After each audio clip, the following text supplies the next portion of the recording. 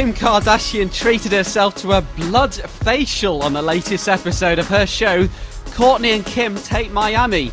And Kanye West's girl shared some pictures of herself trying out the scary beauty technique on her Instagram page. Her vampire facial comes as the 32-year-old's ex, Kris Humphries' family have finally broken their silence on their marriage. The basketball player's relatives say that Kris really wants an annulment, as he believes the wedding was a stunt to pull in viewers for the family reality show Keeping Up with the Kardashians. In agreement with Kris, his aunt Deidre thinks that the marriage was a sham. She told the Sun newspaper that it was a sham, as her understanding of marriage is that people are going to give it more than 72 days, unless there's serious abuse, of course.